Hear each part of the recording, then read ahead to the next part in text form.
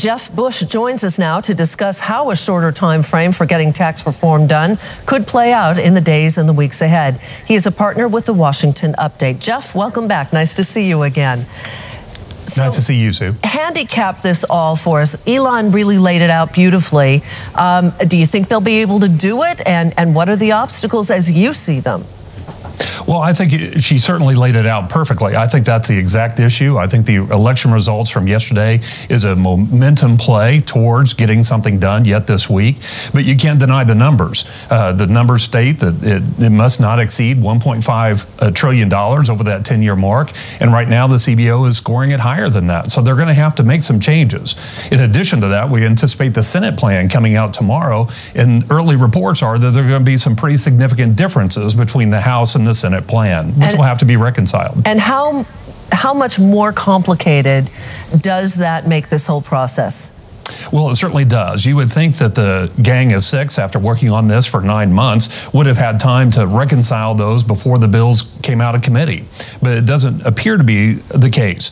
So that is concerning for the Republicans, that there is disparity in those two bills. Obviously, those have to be reconciled before it can hit the president's desk for signing. Now, the election results of yesterday, does that give momentum to one side or the other in this whole process or not? I think short term, as I mentioned, it's a momentum for the Republicans to say a wake-up call to try to get something done. Obviously, they were feeling a tremendous amount of pressure anyway. Now, the Democrats certainly should celebrate the results of last night, but they need to put that in perspective as to what that's really meant last night. They won the governor's office in a blue state and a purple state that's been hewing more towards blue anyway.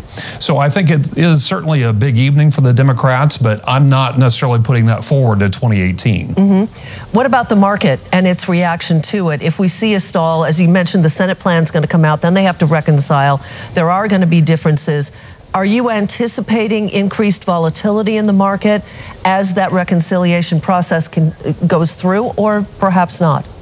Well, I think definitely, Sue. I think there will be. Anytime you're doing a large piece of legislation, and certainly tax reform is a huge piece of legislation, that bill will go through a period of life and death throughout that process. And that, in essence, means more volatility in the marketplace. Which means we'll be talking to you again soon. Jeff, thank you very much. I look forward to it. I do too. Jeff Bush with the Washington Update.